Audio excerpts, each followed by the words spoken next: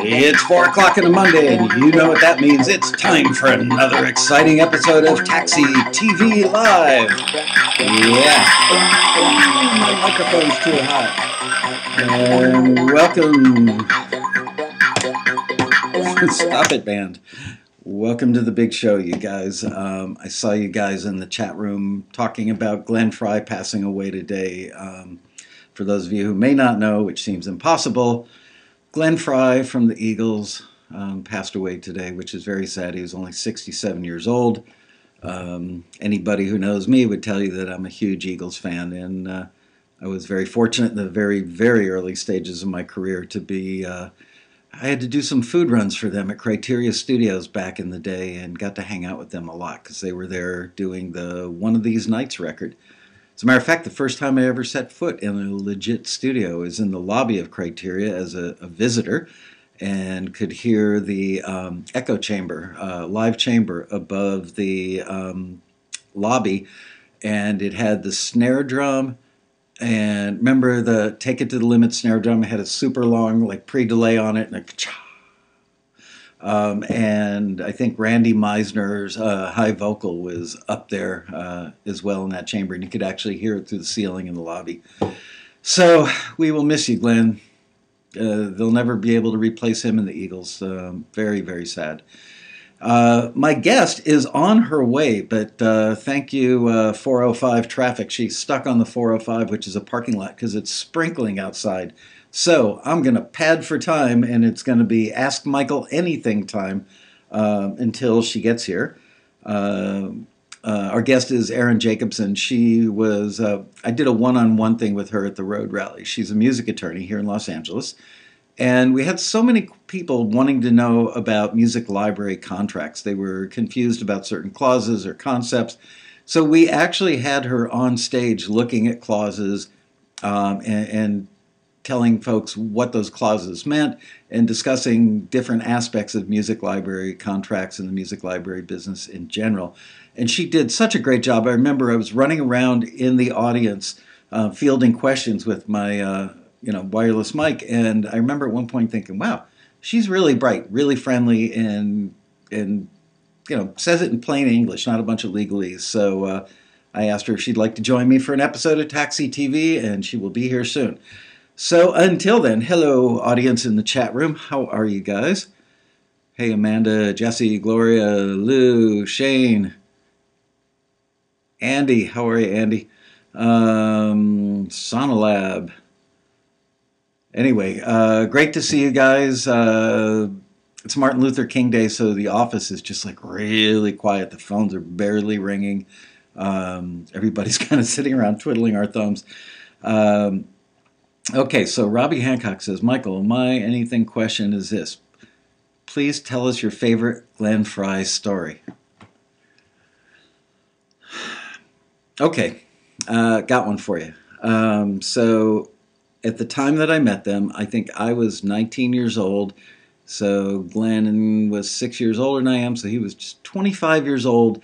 The Eagles had already had a couple of big records out. Take It Easy had already been a huge hit. And like I said, they were doing final overdubs, vocals, and then mixing One of These Nights at the studio where I worked. And when they did the first date of the tour was actually at the Miami High Life Fronton, and they invited the entire staff to come, and we got to sit like right in front of the mixer, dead center in the room. Amazing concert. I've seen the Eagles probably 6 times since then. Always amazing. Anyway, so they were young, cool guys with long hair. Might have been a little partying going on from time to time. They were living the life, definitely living the life. And no pretense, they just wore jeans, cowboy boots, T-shirts, sometimes looked like they might not have showered for a day or two, a little road worn, or been up all night for other reasons, which I don't want to talk about because this is a family show. Anyway, Glenn was a good-looking man. Let's just say Glenn at 25 years old, Glenn at any age, pretty good-looking guy, so he had no problem with the ladies. And I noticed that he would pull into the parking lot with these gorgeous, like breathtaking, beautiful young ladies all the time. And one day, I was probably picking up a pizza box in their control room or something, and I said something about, wow, another beautiful young lady today. And he said, yeah, I only date playmates. And I said, really? And I came to find out that he only dated playmates that were like Playmate of the Month a month or two before that. And so he was on this Playmate run. An adjunct to that is he collected hotel room keys from nights in hotels on the road where there was a lot of fun activity going on in his rooms, and he would keep the keys. Remember back when keys weren't cards, they were an actual key on like a plastic key fob. So he had like 2 Adidas bags filled with keys that represented a fun night on the road for Mr. Glenn Fry. And there were a lot of keys in those bags. So there you go, my 2 Glenn Fry stories.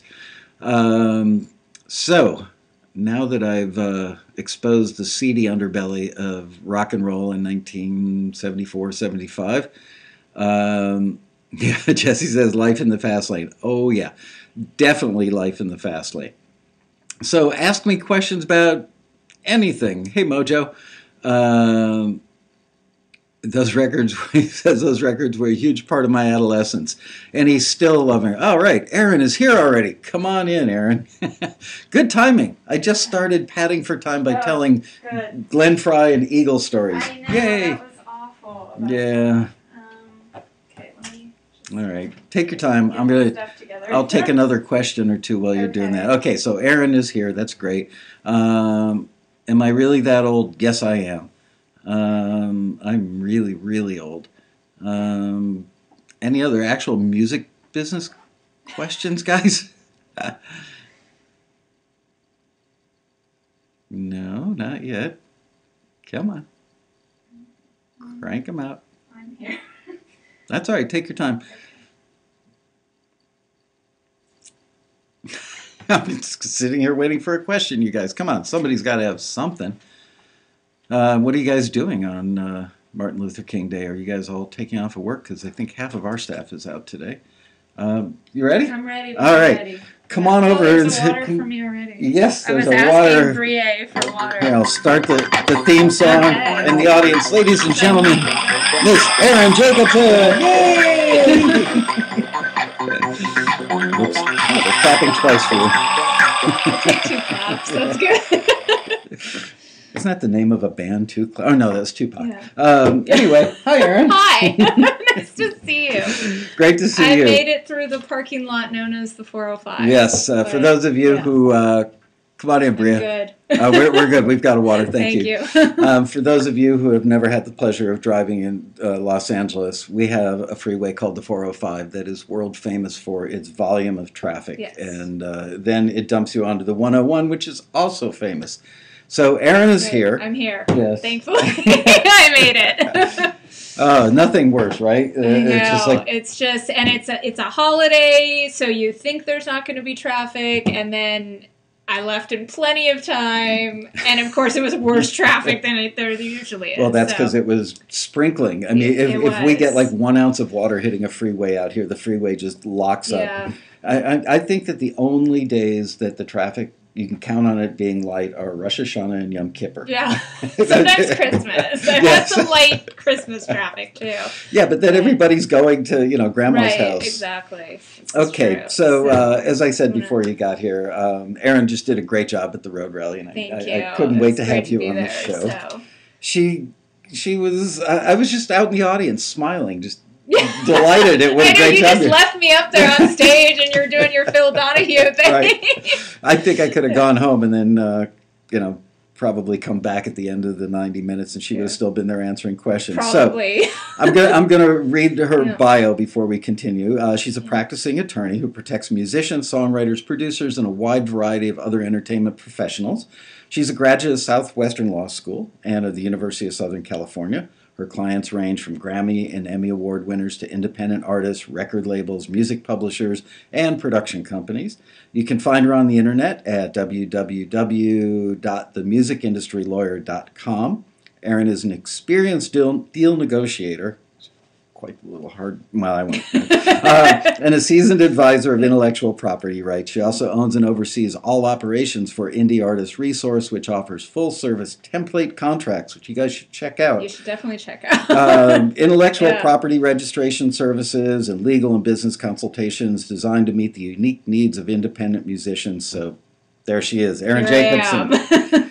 So we asked everybody to send questions beforehand. People sent some to me too. Oh, good, because we barely got any on our social media. It just goes to show you, social media is overrated.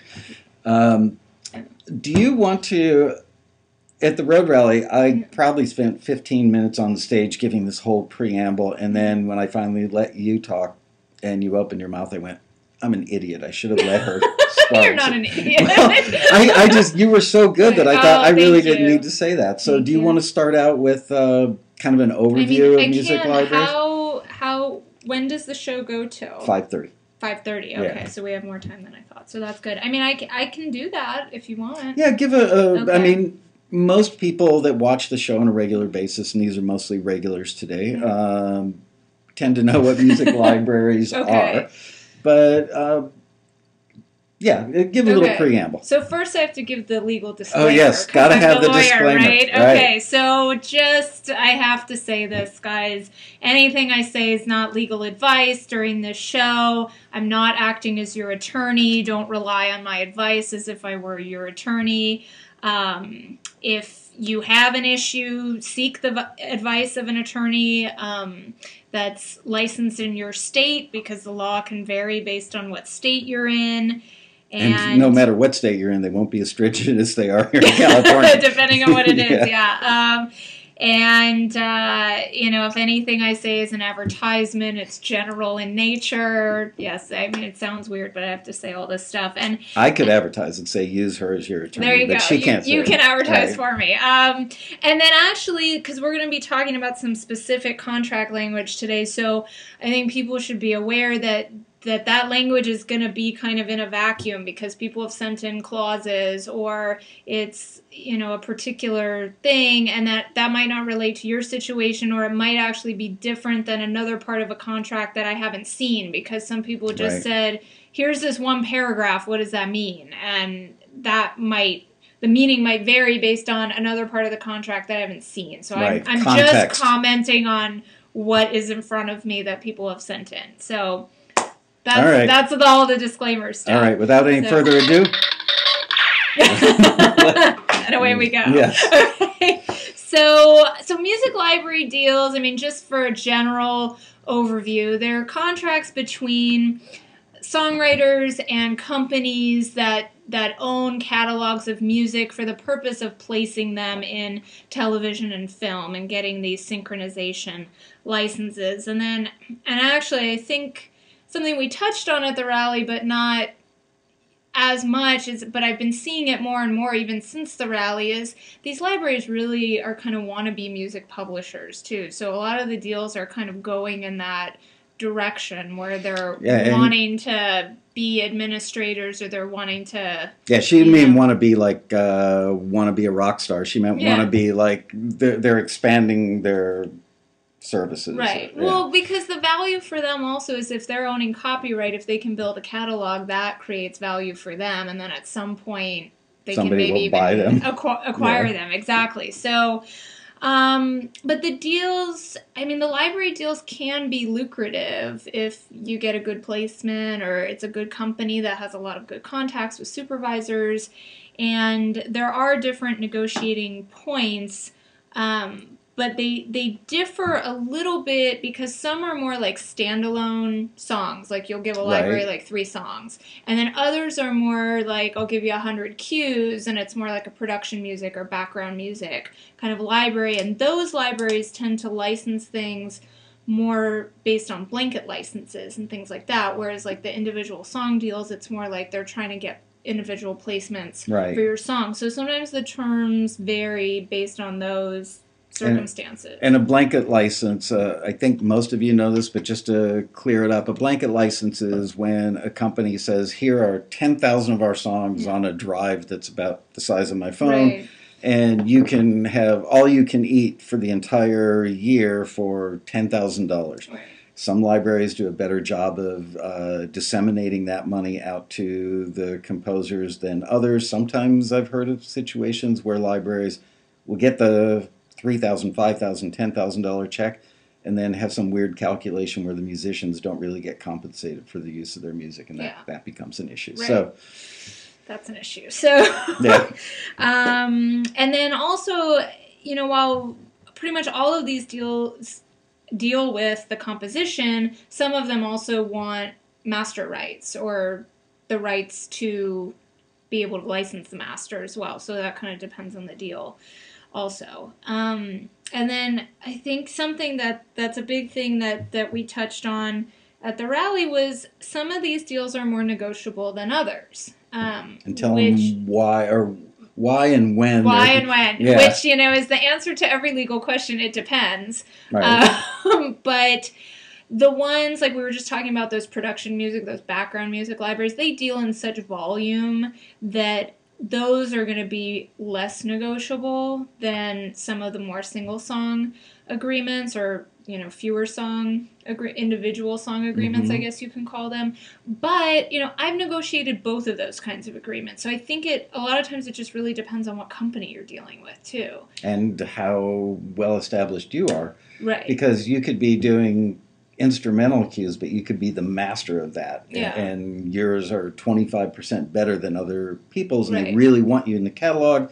So, yes, Mr. X, we're going to give you a better deal for this large volume of cues based on the fact that you've got diamonds and other people have emeralds or something. Right. Like that. Exactly. So, yeah, there's so many factors that it depends on, and I just brought some examples, so if you're wondering why I'm looking down at the table.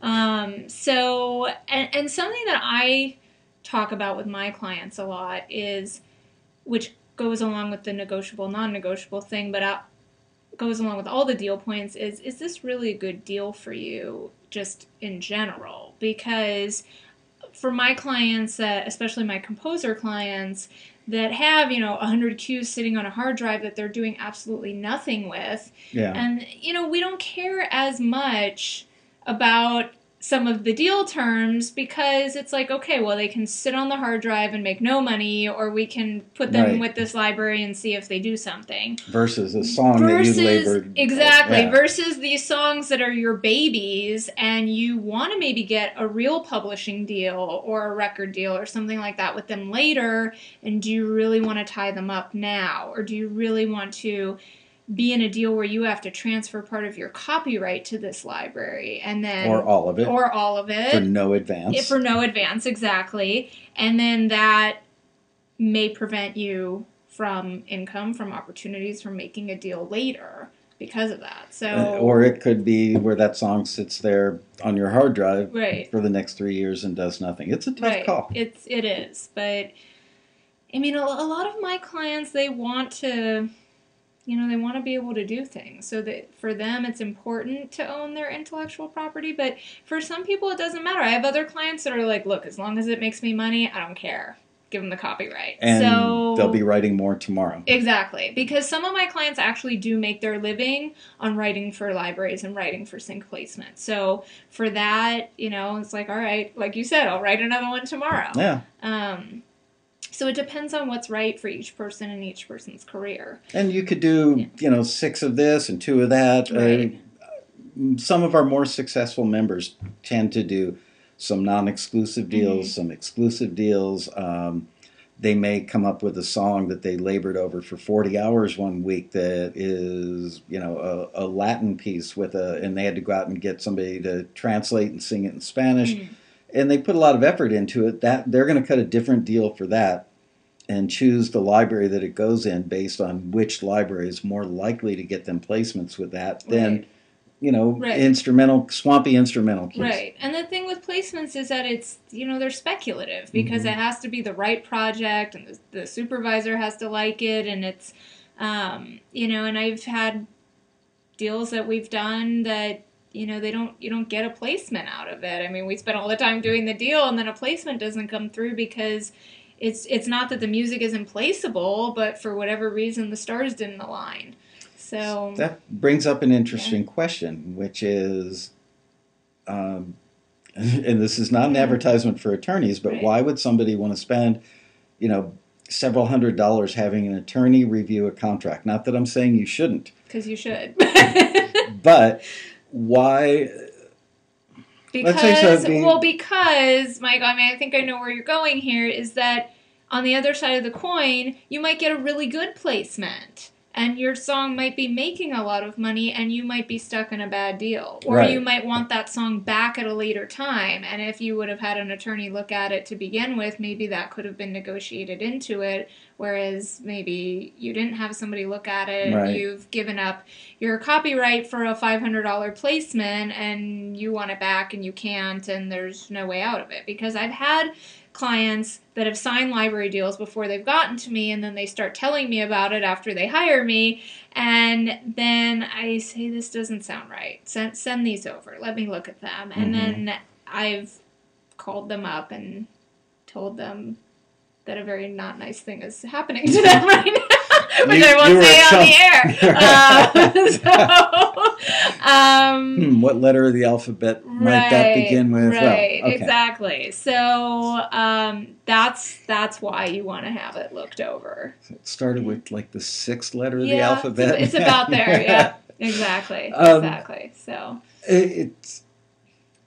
I am of the mind that if it's a large library that's been around for a very long time, and you have 5 friends, 10 friends, 25 friends that have done business with that company for a period of years, and it's for instrumental cues, and the deal's not negotiable because they deal in volume. Yeah. I would probably do that deal based on the advice of my friends who've had a long history and no problems. However, I'm not saying that they should never use an attorney. Right. That's the kind of deal where maybe you could get away with that. But for a song that you put a lot of time and effort into and a lot of expense into, you've got a very grown-up decision to make. Right.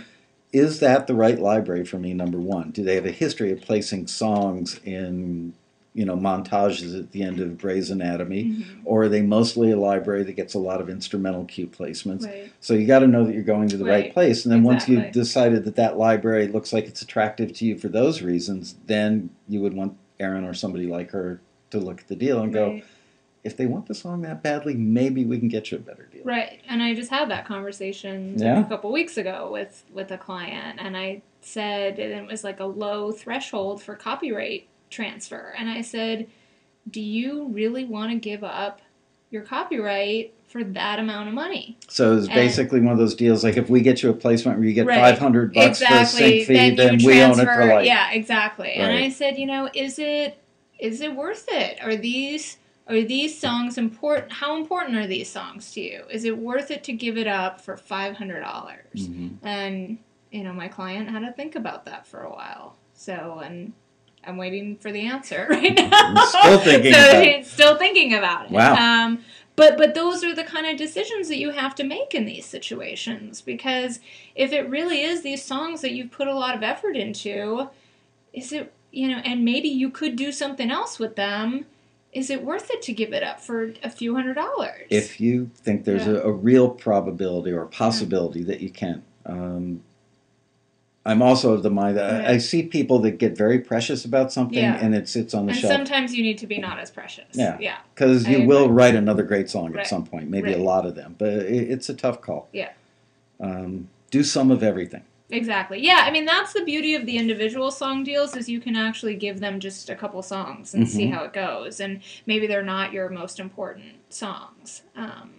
And you can earn your way into their heart. You may start out with not a great deal for the first 2 or 3 times around, and the library owner / publisher finds out that you're eminently placeable, and they're getting a lot of activity. At that point, isn't it a fair statement to say you can probably negotiate a better deal on your 5th or 10th or 20th tune because they know you're good? Right. Yeah. So. No, I agree. Go ahead. Okay. If you have a question, go for it. If not, I'll just carry on. Carry on. So, I mean, one thing we touched on this a little bit is exclusive versus non-exclusive deals. So exclusive deals is this one company has the exclusive right to be the representative for licensing your music. And the benefit to that is that's the only place that people can license your music, so they may be able to command a higher licensing rate. And also, sometimes they have a smaller catalog, so you might get some more individual attention. But then on the other side of that is the non-exclusive deals, where you can give more than one company the right to pitch your music. And the benefit to that is that more than one company is pitching your music, so it gets out there, hopefully, more. But the detriment to that is also that more than one company is pitching your music. Because if 3 different companies pitch your music to a supervisor and they're all asking for different licensing fees, and the supervisor wants that, they're going to go with the company that's asking for the lowest licensing fee. So you've actually undercut your own rate by having these multiple people It could pitch be it. could be a no sync fee deal. And it could be. Yeah. Exactly. And if you have one company that's saying, oh yeah, we'll do it for free, which, that's a whole other topic. And it's becoming, the norm these days, yeah, sadly. Which is unfortunate, but yeah, I mean, you could have one company, asking for $1,000 and another company asking for $500, and another company saying, oh, we'll do it without a sync fee because of the promotion and the exposure. And the supervisor's going to go, great, I don't have to pay for that one. I'll take that company. Right. So there's that issue. There's the issue of if a supervisor doesn't want your song and then 3 different companies are pitching it to them, they're going to get annoyed because they don't have time for that. And then for the ones where they are paying, sometimes when there's multiple companies, it becomes a who pitched it first thing. So because each company's going, well, I sent that to you first, so I should be the one to get paid. Yeah, they practically have to timestamp them when they receive them. I guess they do have a timestamp if they're getting it digitally online. But who the hell wants to take the time to sort that out? Supervisors don't want to do that. Right. So a lot of them will say, if it's not exclusive, we don't even want to deal with it because we don't want to be caught up in the drama of who pitched it first. And on the flip side of that, we had 2 taxi members on the show about a year and a half or so ago. One of the guys is probably in his late 40s, I'm guessing. The other one is about 30 years old. And they're both shining examples of guys who have everything in non-exclusive catalogs. They mostly do instrumental, occasionally a song. I actually know how much they make, and they talked about it in general terms on the show. So they said they make as much as a U.S. senator, which I think is $180,000 a year. One of the guys makes more than that, and the other one makes a little less than that. But anyway, either way, it's nothing to sneeze at. Yeah, right? Like a nice 6-figure income, and everything they own is in non-exclusive catalogs, and even some really crummy non-exclusive catalogs. I mean, there are what I would call Cadillac non-exclusive companies. And then there are other ones I just look at and go, God, it's barely a company. Yeah. It's just a database of music online that anybody can download and pay for with a credit card. And I don't love those companies most of the time.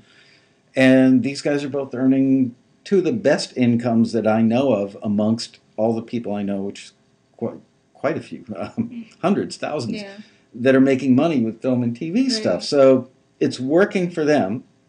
On the flip side of that, we've got another member who also earns a 6-figure income that does exclusive deals sometimes. He does non-exclusive other times.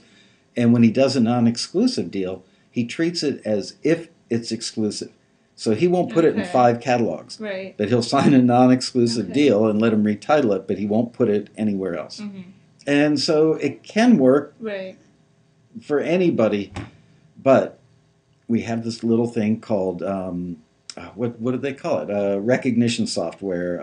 Audio recognition software. Yeah, and how is that going to mess things up when you've got the same exact song, the same mix, the same everything, and it's now in 4 or 5 places? Right, and that was one of my points that I was going to bring up is, so you have for people that aren't familiar with the technology, basically it's a technology that listens to whatever the song is. So if you write a song, and I always give the example with the very original title of Love Song, because there's no songs in the music business about love. Never. But then you put it with the library, that library is going to title it something like Love Song dash the name of the library, or, you know, whatever little code they have or something.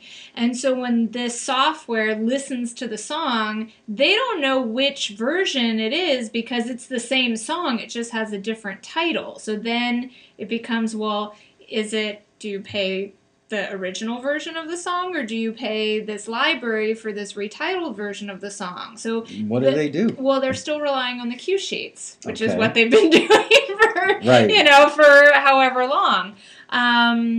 But I mean, yeah, that's basically they're still relying on the cue sheets, Which are reliant Yeah. upon assistants filling Right. out the cue sheets. right? But the thing is like it's even worse when you're in a non-exclusive situation, when you have given a song to like 3 or 4 or 5 different libraries and they're all retitling it. So then you Yeah. have like 5 different versions. Well, who gets paid? I don't know. Then you have to go back to the cue sheets and see, okay, well, what is this usage? Okay, this was a performance on such and such TV show. Okay, well, that was on that network. That was placed with that library. Okay. So you have to figure it out that way. And it might only be a $3.50 payment Right. that you're due, so who's going to want to spend the time to go down that road Right. for $3.50 Yeah. bucks? Have fun with that. Yeah, or 27 cents. Yeah. Yeah. Our industry's a mess. Yeah. It really it's is. a little messy. I mean, I think it'll work itself out, but it's a little messy right now. So, yeah. oh, I just had such a great question. I lost it. So go ahead. All right. I'll try Think and, of it. It'll come back to you. So Yeah. basically, so the next point I was going to make was payments. You know, usually the deals with the more reputable companies are 50-50 income split, and then the library will want 100% of the publisher's share of public performance royalties, and then the writer will keep 100% of the writer's share of public performance. So it works out to 50. Yeah, so I mean, but in that sense, that's only for the performance royalties. That's not the mechanical royalties. That's not the other royalty streams. So, and the mechanicals don't often come into play with library stuff. Yeah, no, First not of all, so they don't much. even come into play much anymore for Well, big hit songwriters. right, but they do come into play when it's those libraries that want to be the publishers, Right. You know, or the libraries that have taken part of the copyright or all of the copyright. So then, you know, they kind of are the ones that can sometimes collect. But only if they get it on something that would pay a mechanical. Right. Like a Beyonce album. Right. Which, gosh, who was I talking to the other day?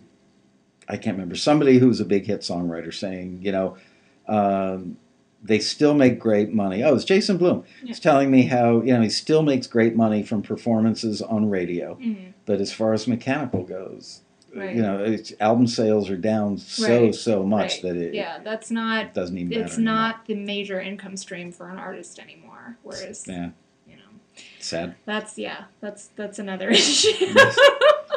So, yeah, and then as we've mentioned several times, it's these libraries often, some of them don't want copyright, and those are usually the non-exclusives, but some of them want usually half the copyright, sometimes all of the copyright. Usually it's no advance in the deal. Sometimes it's, as we mentioned, you know, if we get you a placement for such and such amount of money, then that triggers the transfer of the copyright. Otherwise, it might revert in 3 years or some period of time. If nothing, Depending on the deal. right? Yeah, I mean, So- they don't all have. The I mean, reversion. usually it's like if we don't get you a placement or we don't get you a placement of a certain income threshold, then the copyright won't transfer. So then, you know, when the deal's over, So it it's still doesn't- yours. Right, it but doesn't if really the copyright have to revert because it was never there. right, it was never there, exactly. But if the copyright does transfer, then that's usually for in perpetuity for the rest of time. And That's a word we get asked about a yes, lot. and I just wrote an article about that, so it's on my website. You should send me your articles, Okay. and every now and then I will put them in our newsletter. Oh, that okay. goes Yeah. out to a I will huge do number that. of these Yeah. guys. My pleasure. Let's talk about Yes. something that we spoke about at the Road Rally, Okay. which is the kind of publishing admin services that are offered by, I think, TuneCore, CD Yeah. Baby, many other companies. I had Right. an incident where, not that long ago, a couple of shows, taxi TV shows, where I played taxi members' music. Here's the stuff that got forwarded, here's the stuff that wasn't. And it was before anybody had signed a deal. Some of those people ended up getting deals. Their stuff went into a catalog, and the publisher then registered the stuff as copyrighted. And YouTube eventually muted our show because my show contained copyrighted material. Right. So I think people are signing these deals without considering. They look at it and go, oh, another company that can make me money for my music. Right. But there are many ways they can get screwed. Not that these companies like TuneCore, CD Baby are trying to screw anybody. It's just you've really got to understand publishing and know what you're signing and should see an attorney on that one. Yeah, definitely. Well, so I mean, in that sense, it's not that like you said, it's not that the companies are trying to screw people over, because I mean, I don't have anything against TuneCore, CD Baby. I mean, they provide a very good service. But the thing is you have to understand what you're signing, because it's online. This is a non-negotiable situation, and it's like click the button to agree, and people are like, yeah, okay, click. Right. And I don't even think they get started. Yeah, okay, right. Click, I agree. Okay, so which does hold up in court. And the thing is that, so like for TuneCore, for example, so somebody sent us the administration amendment to the TuneCore terms and conditions for the publishing side. Now, this doesn't apply as much if you're just using them for your online distribution for like iTunes, Amazon, that kind of thing. But if you opt into their publishing side, then this was effective as of December 12th, 2013. So, and it reads very similarly to a typical publishing administration deal that you would sign with a music publisher. So I printed it out, so I'll go over some of the relevant language so you can pick out words.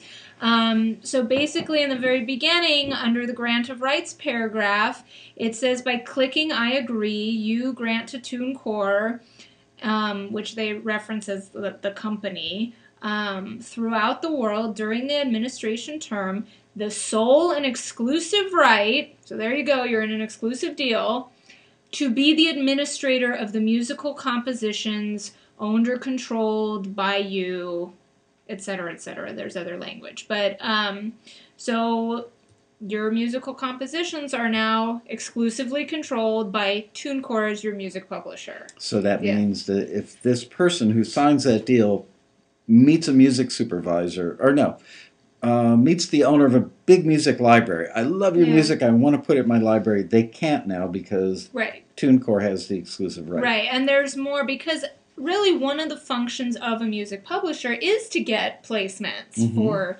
for their clients and their writers. And so libraries came in kind of doing this placement thing, and then they were like, oh, but the value is really in owning the copyright. So then we'll, act like a music publisher too. And now I'm seeing these hybrid deals that are like part publishing deal and part library deal. And they call it, like I've seen them, it's like they call it a co-pub deal. And it's like, no, that's really not a co-pub deal.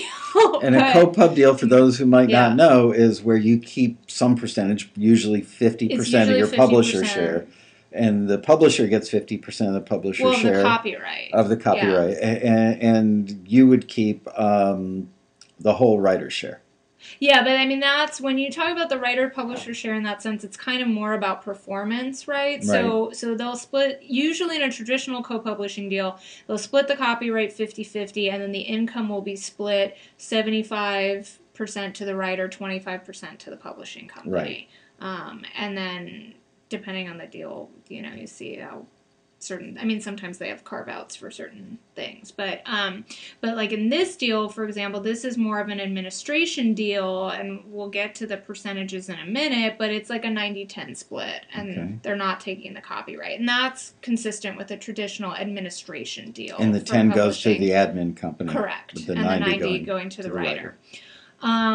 But, still in this grant of rights area of the contract, so they say that the publisher has the right to license and cause others to license and collect all income related to the exploitation of the compositions, and the company has the right to broadcast the performance, to license broadcast and digital public performances, to license the manufacture, reproduction, distribution for sale, and the synchronization of compositions in connection with, but not limited to, motion pictures, television programs, advertisements, and video games.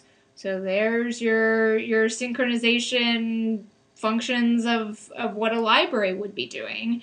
And then further down in the contract, TuneCore actually has an online, they call it an online sync store, which is one of those online things where you can go on the website and they have all their tracks, and supervisors or whoever wants to license music can go and listen to the different tracks and see, if any are right for their project and license them through the website. Without dealing with a human being at all. Yeah. So that's taking care of all this placement kind of stuff. So like you said, if some library comes and says, I want your music in my library, and you go, okay, well, you're now infringing. You're now breaching your TuneCore deal that you said that you agreed that they could be your exclusive administrator. And here's where it could get hairy, because not only have you done something dopey, but you've done something that can cost you a lot of money, because you could end up signing both of those deals. You've signed this one first, you signed the library deal second.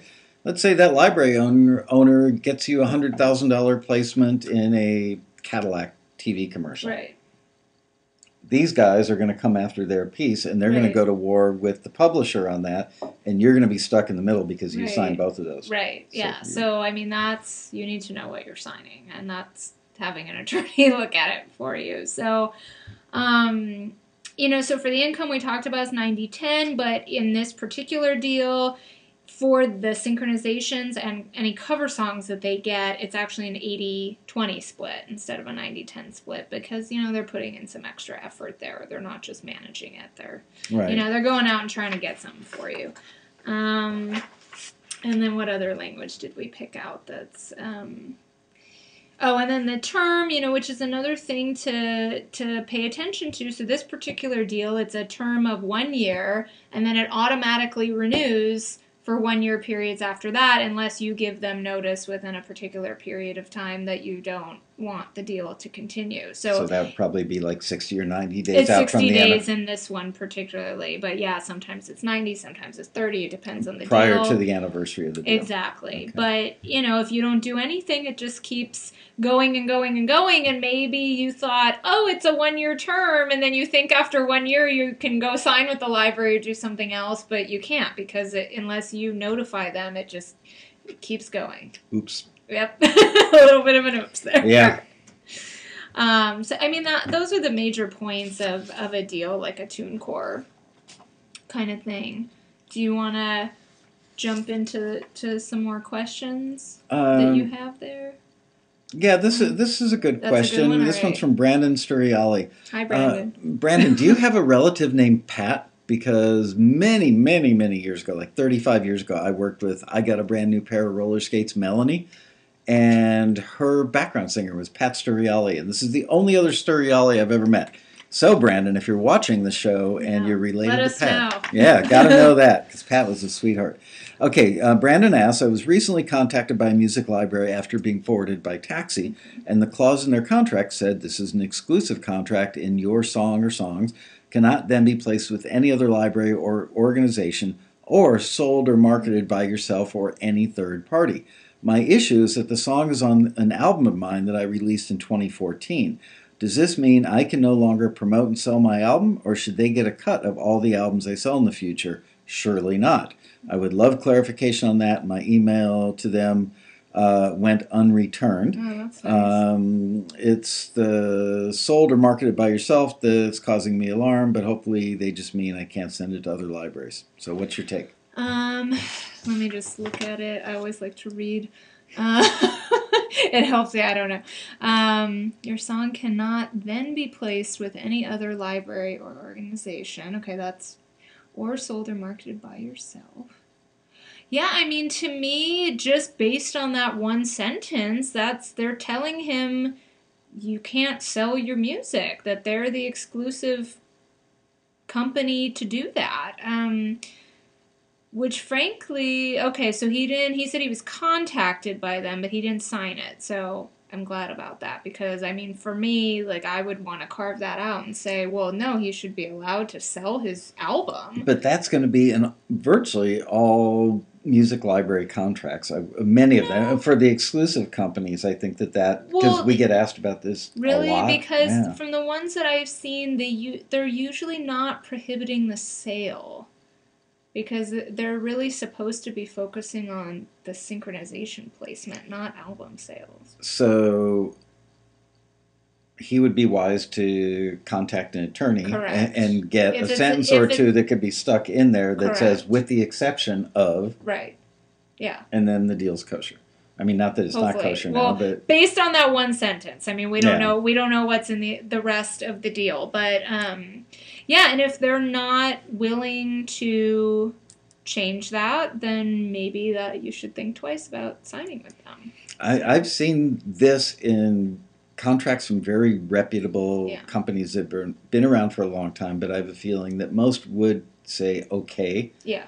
Because they know the probability of them making any money from album sales with you selling your own product. Right. Well, look, if they want to be like a publisher, then, maybe, okay, if you want to take, some sort of cut, I mean, at least don't prevent an artist from selling their album. Right. I mean, to me, that's just ridiculous. But he's not saying they're preventing. He's saying, they would probably, well, he's want not to sure. And he doesn't want to give it to him. Well, he said, does this mean I can no longer promote and sell my album, or that they get a cut of the albums I sell? I mean, he's not sure which way it goes. And, based on that one sentence, it sounds like they're not letting him sell it. My guess is they'd be happy to let him sell it as long as they were getting paid for their percentage of the copyright. I would hope so. And again, there could be something else in the contract that clarifies that further, and we're just going off this one sentence. Lawyers are so careful, aren't they? Yeah, well, that's my job. I know. But, I would say, Brandon, get a lawyer to look at this if it's a company you're interested in. Or anybody that has a deal that on their desk that is something similar to this. Get a lawyer in this kind of situation, because you don't want to sign a deal where you're unsure of something like this. You don't want to sign a deal that you don't understand the terms of. Let's deal with Jesse's question right underneath, because I know you did this one at the Road Rally, and it's maybe the most frequently asked question. And I love this question. Yeah, go ahead. You can read it. Okay, so Jesse Peck says, I always copyright my work, but can a date and timestamp on your newly uploaded project stand as a copyright? Okay, so when you create a work and the legal language is fix it in a tangible medium of expression, which is something physical, tangible that you can reproduce, like a recording. You write it down, you record it, you video yourself singing it, something like that. It is technically copyrighted under the law.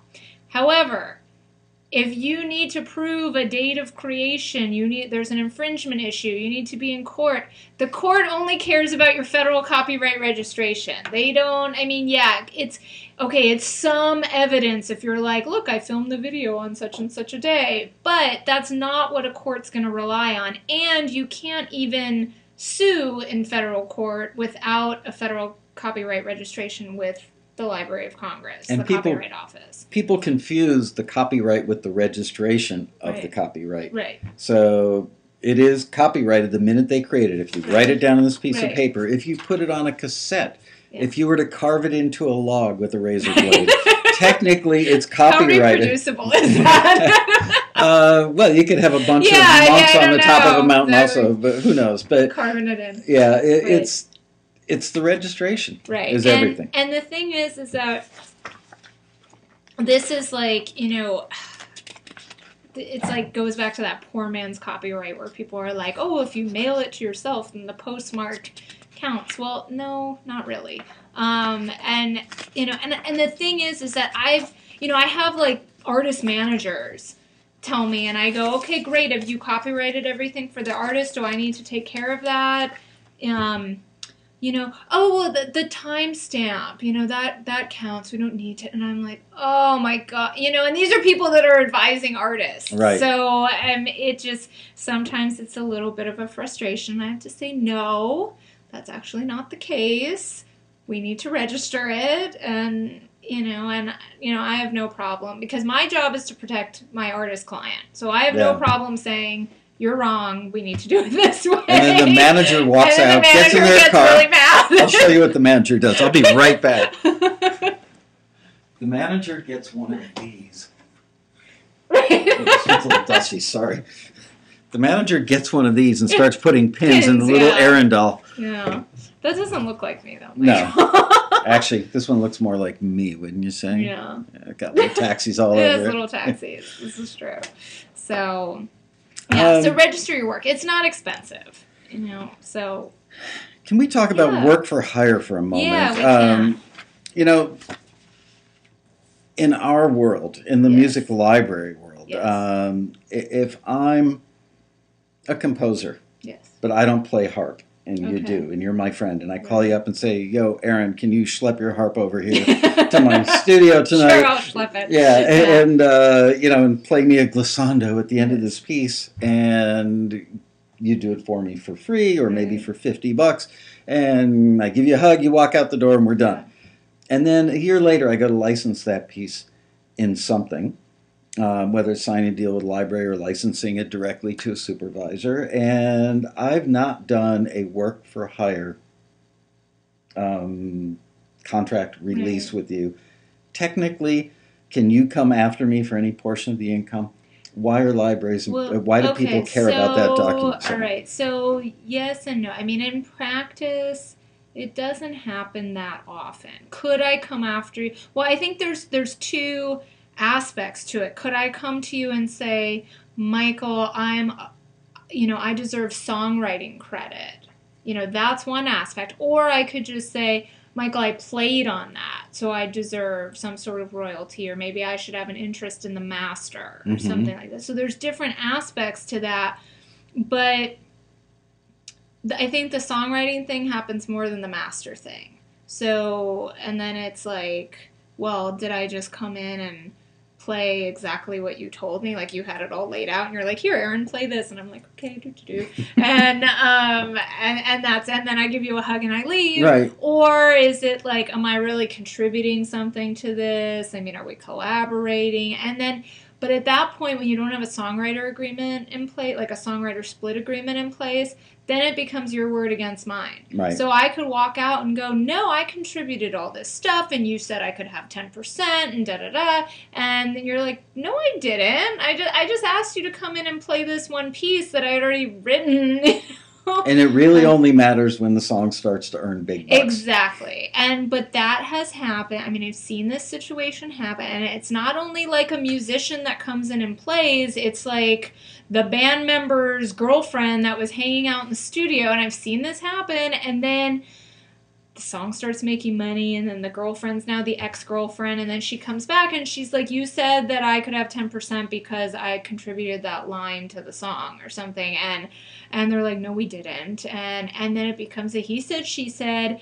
And there was one particular situation that I was aware of where the band actually had to give her the 10% because they did not have proof that she didn't write it. She didn't have proof that she did write it, but they didn't have proof that she didn't write it. So, I mean, that's the time where... So it's going to be cheaper to give her the 10% than litigate it. Exactly. So then, that's the time. It's like I always urge people, do a songwriter split agreement at the time that you're writing the song with people. And I mean, you can get that from your attorney. I mean, I have a template for that on Indie Artist Resource that's, you can just download and use. I would imagine that your templates are very desirable, that you get a lot of customers for those, because most people don't have the resources to spend the money on an attorney for a smallish agreement. For one piece of instrumental music. Is it worth several $100s? No. I know. Erin's thinking, no, don't say that. Right. No, well, but this is part of the reason why I started Indie Artist Resource, because there was this population of artists, of writers, of musicians that needed protection like this, but weren't getting it for that reason, right? So I said, well, how about there's this template that they can go on, they can download, they pay once, and then they just keep using it over and over again. How do you protect yourself as an attorney? Isn't that dangerous for attorneys to have templated stuff like that? Because I have a lot of disclaimers. Okay. I'm sitting next to the disclaimer queen. And well, and I mean, it's just there's. I wanted it to be available for people because they need it. So, they do. they need to read the disclaimers. They need to understand what's involved, that this is not something that's tailored to their specific situation. Now, I have drafted the templates for the needs of independent musicians. So it's not like some random thing that you're downloading for free that doesn't even apply to you. But it's not the same as if you came to me as a client and said, Erin, draft this for this situation that I'm in right now. Mm-hmm. Whereas it would be very tailored to that specific situation. This is a general template that you fill in the blanks yourself. And it comes with instructions. A work for hire would be a great example of when that would come in handy.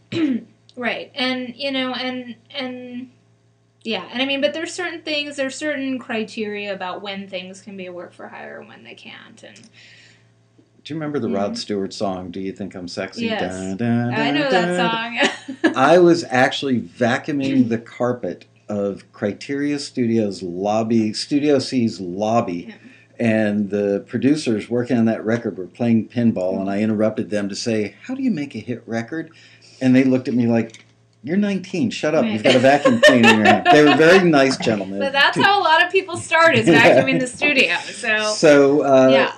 But on the other side of the wall, from 4 feet away, I could hear wah, wah, wah, wah, wah, wah, na, na, na, na, na, which became the hook of the song. Right. And that would be a great example of, the keyboard player's name was Dwayne Hitchings, and he was the keyboard player on the session that came up with that line. And I think there may have been a lawsuit down the line about that, but that's a significant contribution. Right. Yeah, no, that is. And I mean, even, you know, it happens so often where it's like, you go in the studio, you record, and you don't get agreements with the musicians, with the engineers, with the, you know. When my clients are recording an album or a song or whatever, I tell them you need agreements with all these people, and they're like, why? And then they'll inevitably, this actually happened with a client. I'm like explaining this all to them about why they need these agreements, and so these people don't come back to them and try and claim ownership of things. And then boom, there's an article in the news that some engineer or studio owner or something was suing to get part master ownership of something they had recorded, and I'm like, this is why I tell you that we need these agreements, and this is why I do these for you. So yeah, I gave them an extra 25 hours for free, so I'm owed something. Right. Yeah. What's next? I don't have anything else. Okay. Do you have some that people sent to you? Well, I mean, part of this is kind of, okay, so Ed Sweet sent in a question to me this morning, and I believe he's a Taxi member as well.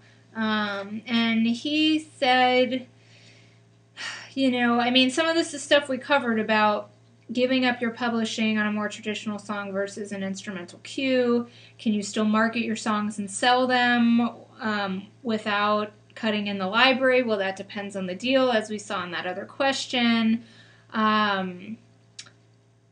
Could they turn down a deal that you got for an artist to record a song, or would they typically be willing to say yes to the opportunities you get on your own? Again, that kind of is going to depend on the deal, but that relates actually to another question that someone sent in about approvals for songs. Like, do you, as a writer, as an artist, when you sign with these libraries, do you have any say as to what your music actually gets used for? Which really comes down to porn. Oftentimes. Mostly. Yeah. I mean, that's the big one. Yeah. That's the big one, is porn. Sometimes it's firearms. Sometimes it's politics. Right. And then depending on the artist or the writer, it can, I mean, I've negotiated, you know, all kinds of other things that they don't want their music used for, but, you know, that's fine if they feel passionate. I mean, an example of that could be like, if you're vegan, you probably don't want your music in a commercial for the meat industry. You know, like if you're an animal rights advocate and you're vegan and you don't want it for meat. I'm keeping my mouth shut. I got in trouble last week. Okay. I sent out an email. There's a marketing segment called Grumpy Old Men. And it's for men who are 50 years old or older. So I sent out an email saying, male musicians who are over 50, think about using your music as your investment portfolio. There's really no risk. Yeah. You know, it's not like buying stocks or bonds or anything, go up and down. And at the bottom of this 2,000 word email that I sent out, I said, P.S. This is also, I think I was giving a discount on taxi, and the discount is also for women. I didn't want to exclude them. Right. I got 4 emails from some very upset ladies that I was, what's the word? Microaggression toward women. I included the ladies. Anyway, so I'm not even touching vegans because those people. Yeah. They don't like their meat. No, but that's just an example. I mean, there's always, if you're really passionate about some cause or something like that, then you're not going to want your music used for something that's not that cause. And I think the more reputable companies will let you opt out. Yeah, opt out. I mean, like I've said, I've negotiated deals where I've had like 5 different opt outs for like causes that the musician was really passionate about. I think you should at least get the porn or the NC-17 one in there, and I think if a company's really not willing to put something like that in, then maybe you want to think twice, because, I mean, does the company really need that much control? Like, you get no say, and we can put it in anything we want. The problem becomes a logistical one right. and a ticking clock. Yeah, because if they get a call from, Music Soup, who's on the mix stage of a movie, and something just fell out, and they put in a replacement track, and they need to know right now, can we use that? Because this is over a scene that shows some body parts, and they can't wait for somebody 3 hours later or a day later to call them back. Right. Yeah, so, and it makes complete sense, but I think that's why having it in the contract ahead of time, I mean, like, if there's nudity, but it's not to the level of pornography or NC-17, then probably the library is able to say, yeah, it's okay, you can use it. But if you have things in the contract saying, like, no porn, no guns, no politics, for example, which are the most common, then the library knows, all right, well, we can't use it for that or something. And sadly, you can have your TV on at 7 p.m. and have your, 8-year-old daughter hear about erectile dysfunction. So yeah, that's TV for you. Yeah. I don't watch that much. So I don't watch the news. Are you a Netflix abuser? No, I just try and do other things with my time. Spend a lot of time looking at and then a lot carve-outs. Carve-outs, and then a lot of times I'm at, things that, I'm doing this, or I'm at another speaking event, or I'm whatever. So, yeah. It's fun. Hardworking lady. Yeah. All right, let's take some questions from you guys, too, because did anyone send any in? It'll take a while. There's a little delay, like a 45-second delay. So, yeah, send in some questions, guys. Send in questions, guys. Otherwise, I'll see what else people sent me here.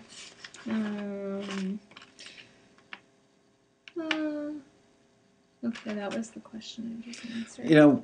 We should create Ask the Attorney thing on our forum, because so many people will answer legal questions for their friends. Be wrong. Yeah. And they're not doing it to be jerks about it. No, they're really trying to help. Yeah, they're just misinformed somewhere, or the rules have changed or laws have changed. Right. Well, I saw that somebody sent me a YouTube video that somebody did, and it was like this YouTube video for musicians, and it was that question that we answered before about the date and the time stamping for the poor man's copyright, and they're going, yeah, you're cool with that, man. And I'm, so I posted on this thing, I'm like, no, you're not cool with that, man.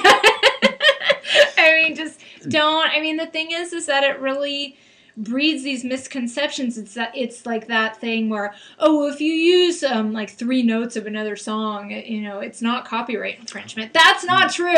That was my question that I forgot before. Oh, good. Yes, thank you. That's not true. We had one of our screeners heard a song the other day and said, "This sounds incredibly familiar to me." Oh, I've had that. And he sent me, it was like over a weekend, and he emailed me the Taxi Member song and the song that had like 33 million downloads or views on YouTube.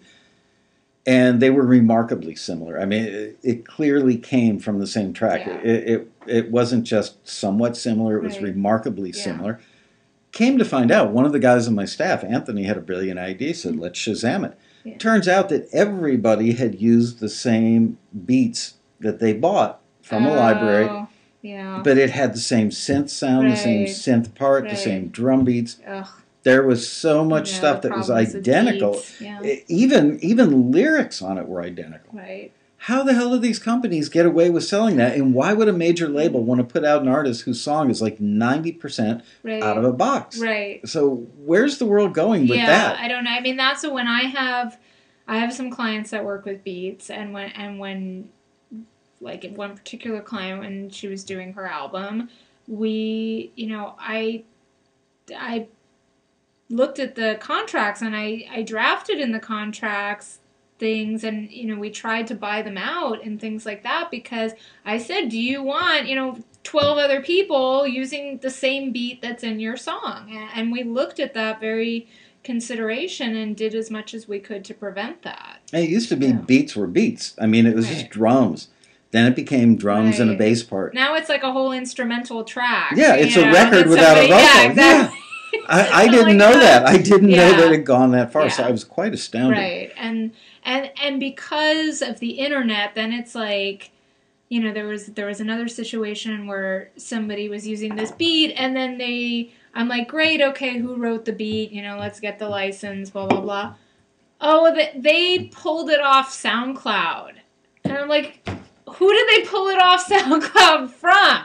I don't know. I said, you know what? You need to redo the track with a new beat, or don't use that track, because we don't know where that beat came from. And you don't need somebody, all of a sudden I get a letter saying, oh, you represent so-and-so and they're infringing on our beat. Erin, it's more money for you. Well, I know, but the point is, I mean, as nice as that is, the point is that, I try and keep my clients out of these situations. That is my job, to protect my clients, to care about them and their careers, and keep them out of situations like that. Right, because that will ultimately get you more clients. Because but it's it's good. I mean, doing the right thing. Yeah, it's an integrity thing. Yeah, should pay off with a reward. I got into this business to protect artists and musicians and help them structure their careers in a sustainable way for themselves. Why music? Why did you? I just always loved music. Yeah. Are you a musician yourself? No, that's the thing. I'm like the professional appreciator. Wow. But just, I mean, I was like third grade. I was like Elvis Presley's #1 fan, and the other kids are like, he's dead. What are you,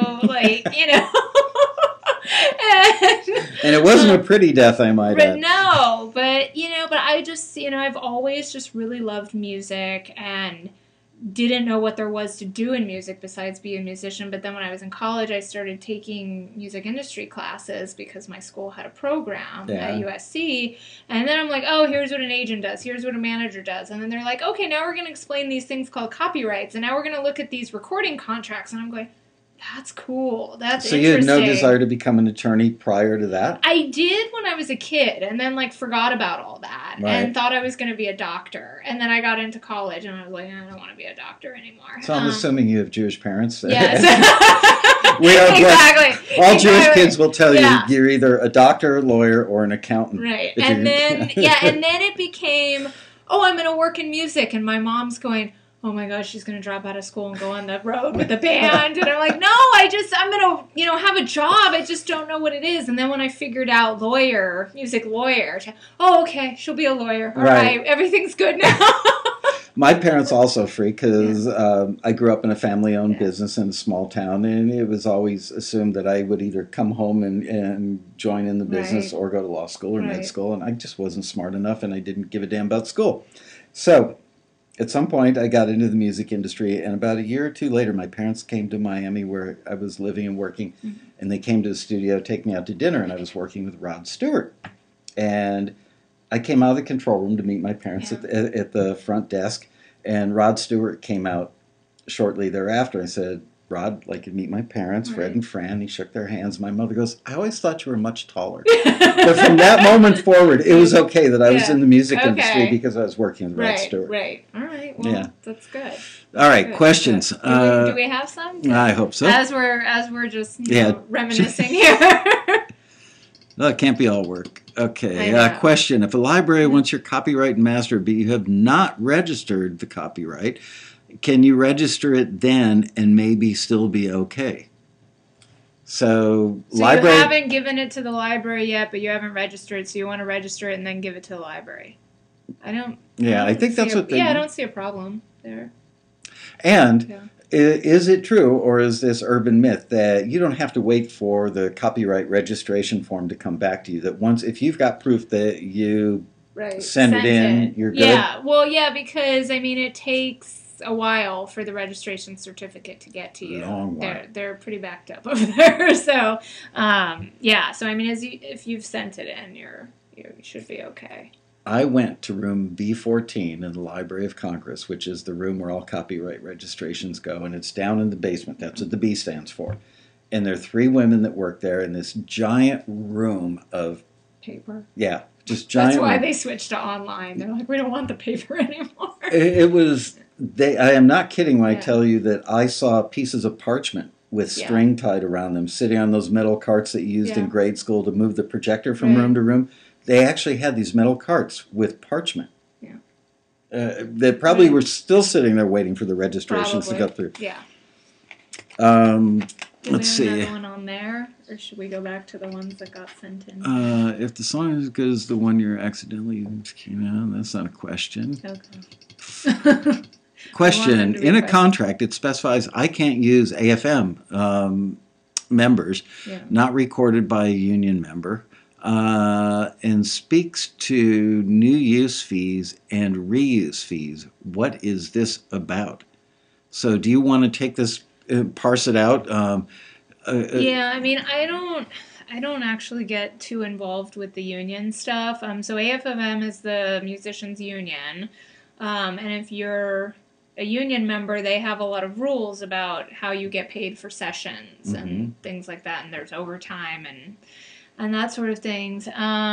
So this particular library apparently does not want recordings that use union members on there because they don't want to deal with the regulations and having to pay people. Right, because they might have paid demo scale for the session, but now they're going to license it. So the new use and the reuse fees has to do with, I mean, those are like union terms, again, about like what you get paid for certain uses. So... yeah, I mean, he doesn't say exactly how they reference the new use and the reuse fees. My guess is that library probably doesn't want to pay those or is going to somehow make the artist or the writer responsible for those because that happens sometimes. But it seems like they don't want union people involved at all. So I mean, basically, I would say the umbrella answer for that is that... they don't want your track to have union members on it, and if it does, they don't want it. And this is a big issue in Nashville in particular because the union is very strong and active there and does a lot of great things for people. However, you have guys that will do off-card sessions, and you have guys that are union members that do on-card sessions and do it at demo scale. And then somebody who's not very wise about the ways of the industry will take that demo. It sounds like a record for all practical purposes. Submit it to Taxi or Library, what have you, and forget to mention that they pay demo scale with union guys on it, and now it gets on an episode in Nashville. Right. Oops, you're in big trouble because you have to pay whatever that much higher payment is. Right. So, I have implored the folks at the good union, the AF of M, in Nashville to work something out so that it benefits their members and the people that need to use their members on their thing because it's a different world. It's a new world. Go with it. Go with it. Just go with it. Yeah.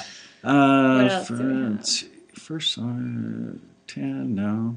They want to know, there's one about copywriting one song at a time or a whole group at a time. Well, he says as a group project. I'm assuming that just means a group of songs at a time. No, they're still copyrighted. So, I mean, if you're on a budget and you're doing an album, let's say you can do like all 12 songs at once. You could send in, I think it's called a PAU. I want to say, I forget the type of copyright. They don't use the terms as much because those are really for the paper applications they're getting away from. So, what if you have 30 cues that you created over a weekend? And by the way, a lot of the guys I know that do cues don't even bother registering them. Right. On one hand, some of the libraries will register Yeah. them for them. Right. On the other hand, I think that they see each cue as being so not all that valuable. Yeah. That was really good syntax. Yeah. That why bother? Why bother? Yeah. And then that'll be the one that ends up in a giant motion picture. Probably. For Yeah. the next 30 years, Right. it'll be all over TV. But yeah, I mean, if you have a group of songs, it's okay to register them as a group. It doesn't lessen their copyright or anything like that. This is a very good question from my friend Vicky Flawith. Hi, Vicky. Hi, Vicky. She's awesome. She's been around here forever, and she's a really awesome lady. If you don't live in the States, does Library of Congress registration hold up in a court of law in Canada, for example? So there are countries that have sort of reciprocal, there's like a whole convention of countries that have gotten together, and basically they're supposed to recognize each other's registrations. So it's not like you would register an international registration, but they are supposed to recognize the registration from your home country. So it shouldn't be, I mean, I don't know what the situation is that she's referring to, but in general,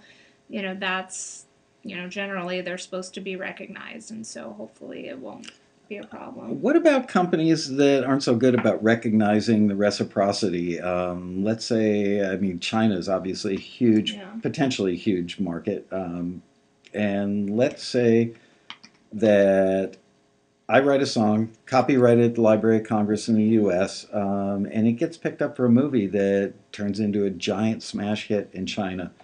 Am I going to have a hard time getting paid on that, or are they just going to bootleg the crap out of the movie? Well, I mean, I think it depends. I would have to look, because there's so many countries, you have to look specifically at the list of who's in on this convention and who's not. And so depending on their involvement with this convention, that factors into it. And then sometimes it's like maybe you need to bring a litigator into the situation. Oh, great! Oh, good. Let's sue Kim Jong-il or whatever, which are one of the Kim Jongs, for copyright infringement in North Korea. That would be costly. When I was a minor, I signed my stepfather's name to a publishing contract. Interesting. Am I dead in the water to get my song back? Well, that sounds like fraud to me. So, kind of like, huh? I think you should consult a litigator for that. And you might not want to put that in print in a public place in the future. So, yeah. Because, that could be used as evidence. Right. It's not hearsay anymore, right? Yeah. Okay, these are people saying how long it took them to get their registrations. I'm telling you, I saw parchment in there. It takes a while. Do you want me to go over something else while you're looking? Yes, please. So, one person asked about, which we kind of touched on, signing over copyright with no advance. And I mean, I'm not an advocate of that, because why would you just give away your copyright for free to somebody else? But it's a personal choice, really. And then, they asked, is the sync tracks for the writers or the owners of the recording or both? And that's going to depend on the deal that you sign, because as I mentioned in the beginning, some libraries will be the master recording representative for licensing, some will not. So that just depends on the deal that you're doing. And then there was actually another good question about co-writers, and if you co-wrote a song with other people, can you be the person to license it, and how does that work? And that's becoming more sticky by the day. Right. So really, so in that situation, now, copyright for joint works does allow for any one of the owners of a joint work to grant a non-exclusive license as long as they account to the other owners. So, like, if we wrote a song together and I wanted to enter into some non-exclusive sync license, and they paid me $500 and we're 50-50 split, I would have to give you $250, so you have to pay the people you're supposed to pay. But in other situations, and to be safe, because in practice in the music industry, like a company licensing a song doesn't want to be in a situation where then, in our example, then maybe Michael would go, I didn't say that you could use it. So they will actually, whether copyright says you can make that license or not, they'll go to me and to you because they don't want to get in trouble or have a dispute or have somebody creating drama. That's a good word for it. Drama.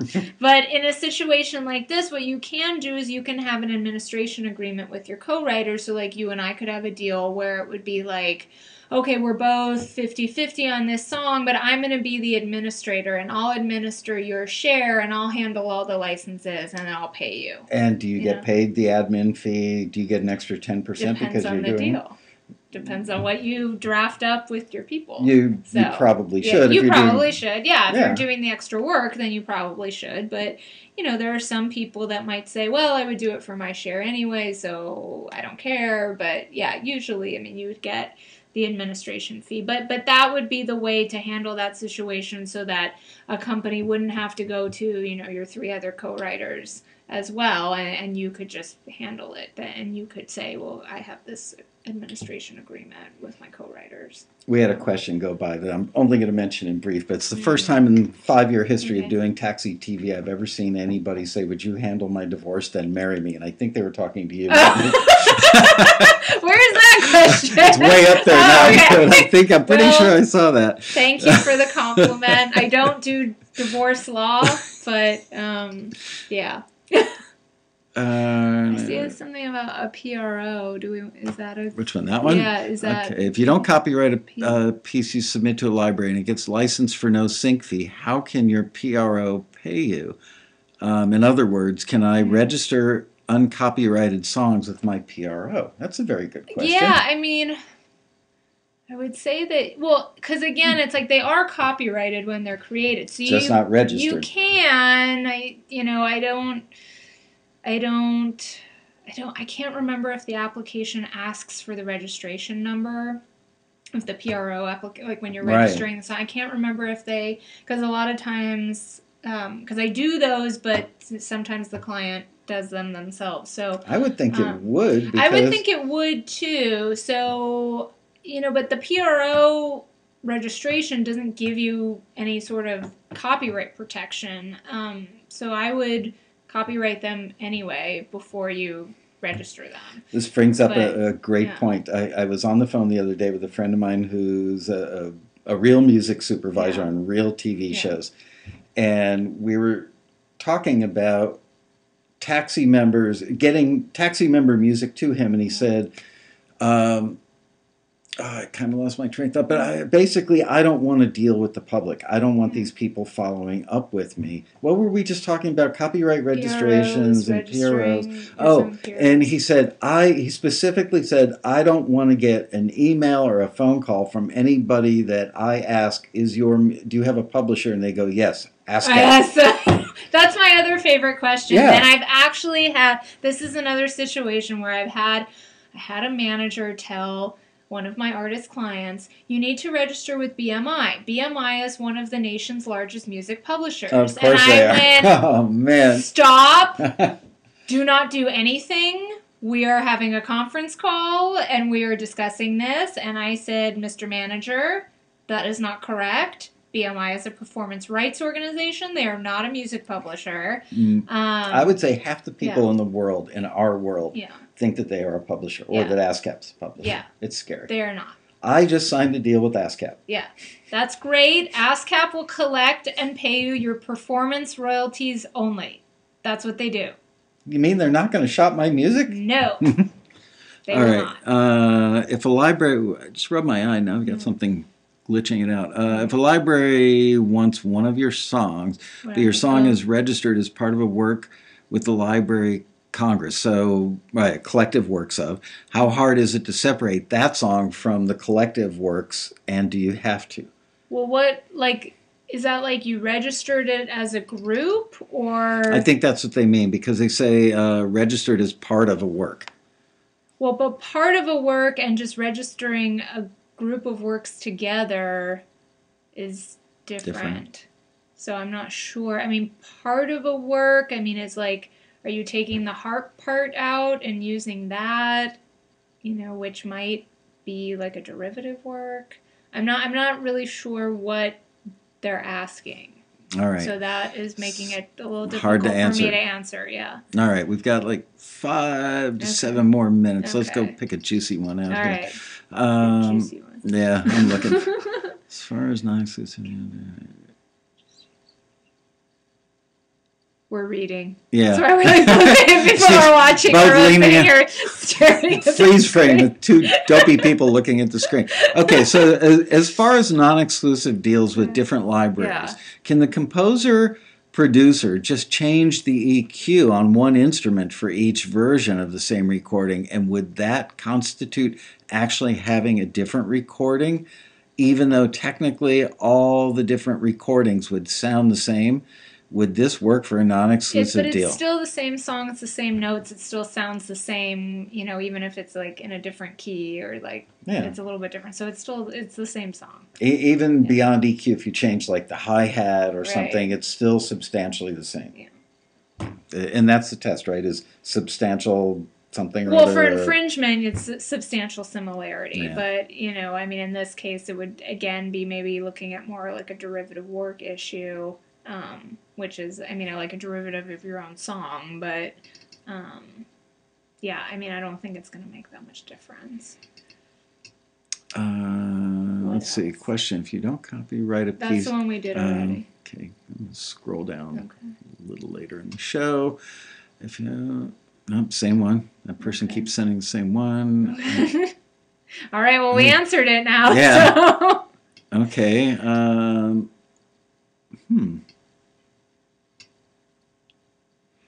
Question: I have a company out of the country that wants my song. Where can I get legal advice for out of the country deals? Hire a lawyer. And like, so would you be capable?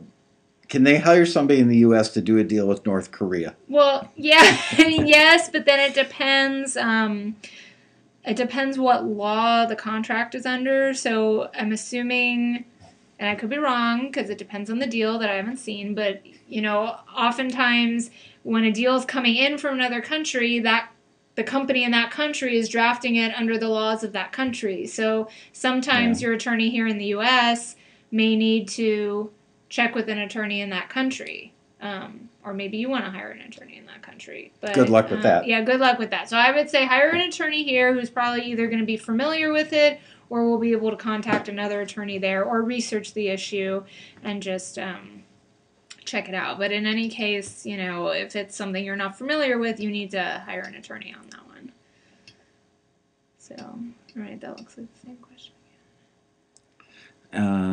Blasted 77 says ASCAP doesn't ask for copyright, and yeah, you can get paid for usage. I didn't think that they did ask for the registration number from. They pay by the Q sheet, which the show submits. Right. How hard is it? I get asked this question pretty frequently. If you are sitting at home and you're watching an episode of something on TV and you hear a cue or a song that you know is yours, right. And it turns out that it wasn't put on the cue sheet, but you were able to DVR it or record it in some, you could hold your phone up and record it. How hard is it then to take that evidence and go to your PRO and get them to squeeze the network to pay you the money? Right. I mean, again, it just depends on the situation and how, because again, like was a library involved in that too, right. Because in that situation, maybe you want to go to the library and say, well, the library has this cue and, I heard it on such and such, and did you get that placement?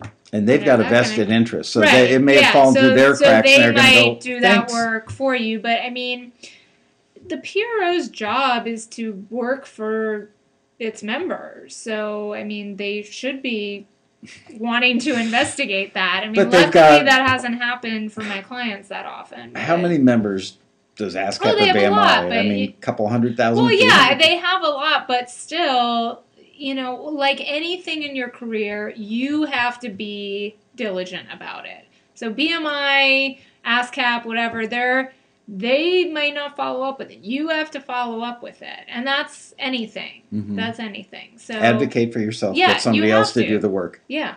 So because, if you just wait around for other people to do it for you, it's not going to happen. So, yeah. Oh, wait. Did you see what I just saw? Was that yeah, that's the one, yeah. Okay. More romantic proposals happening here. No, he actually wants your mother. Oh. Erin, yeah. if I were 20 years younger, I'd want to date your mother. Okay. He's calling himself old. Right.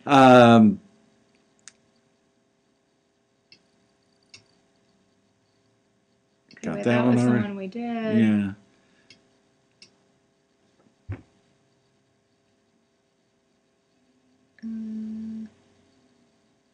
That's it. If you've registered 10 songs together and Isn't that kind of the same one that we answered already? Yep. All right, going to find one last question that we haven't answered yet. Okay, that's the same one again at the bottom. Do you practice law in California? Yes, she does. Yes, I do. And how do you hire me? You can go to my website at themusicindustrylawyer.com. There's a contact form, and you can send me an email and tell me your situation, and then we can talk and discuss what you need. And by the way, I just want to say there are very few music attorneys that actually know anything about the library business. Yeah. So many attorneys that I've met over the years, and I know many of them. Some of them really, really huge attorneys that have done deals for tens of millions of dollars. They don't understand this world because they don't live in this world. Right. And so when they hear film and TV sync, they think of, a Michael Jackson song making it into a movie. Right. They don't understand a library and a little pisher that's got, 100 cues in a library. So you want somebody. This is why I had Erin at the rally, was she actually knows this world. So, and for God's sake, please don't go to your father's brother-in-law who went to law school and has been practicing real estate law in Chillicothe, Ohio for the last 30 years and took a music law course. Right. Yeah, music law, I got it. Right. I got it because, they don't got it. No. They don't got it, guys. and most music attorneys won't. Seriously, I had to look, Steve, what's his name? Winogradsky and I have been friends for 20 Steve's years. He's a friend of mine too. Yeah, and I've had him on the show. He's been at the Road Rally, and he couldn't do the Road Rally this year. And finding Erin, somebody who actually knew this part of the industry, and I quizzed her to make sure that she really knew it before I would let her come to the rally, because people that get this part of the industry are just too far and few and far between. Right. That's what I'm trying to say. Yeah. Number songs. Okay, that's not a question. That was like almost a little song right there, Mike. Yeah.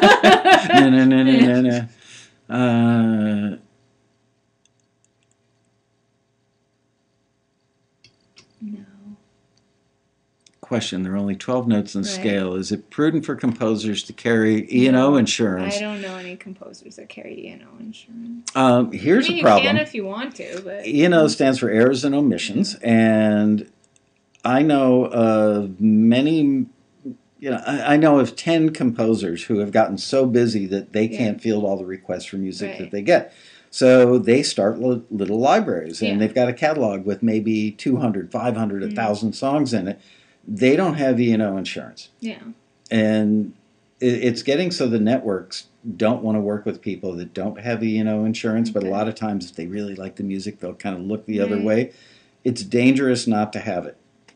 Well, I think it depends when you're at that level versus, you're, and you have all these other libraries versus you're just composing and, I think this... Yeah, but if you've got somebody else's music in your library and... Right, but this person, I think, is asking just because... For himself? For himself, because we talked about that thing about how, 3 notes is still... Right. And, there's not, an exception for that. So I think he's saying, should he carry insurance in case he puts a certain amount of notes or the same combination of notes as something else in one of his compositions...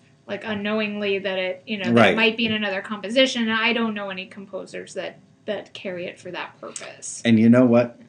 It'd be a lot cheaper because insurance can be quite expensive. Probably just be cheaper to say, you know what, you're right. Here you go. Right. I'm assigning the copy. 10%, yeah. Or take the whole damn thing. Take the whole thing. Yeah, a lot cheaper. Which happens. I mean, that just happened with the Sam Smith song. Yep. With Tom Petty. I don't get people out of jail. Somebody's asking if I get people out of jail. No, I call a colleague when that happens. All right, one last question. I know I said that already. What about TV deals that are direct to the music supervisor? Is there a contract involved? Because we get supervisors.